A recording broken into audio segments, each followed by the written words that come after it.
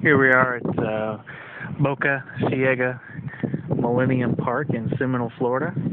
It's on the southern end of Pinellas County. We're on a observation tower. See out to the water. It's October 20th, 2011.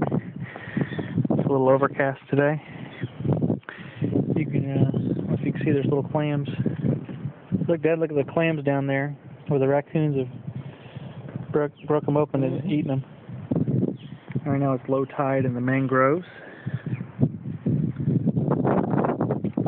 Got a lot of birds out, a pelican over there and another one flying.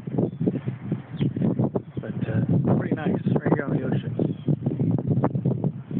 Quite a few alligators in this park as well, freshwater ponds.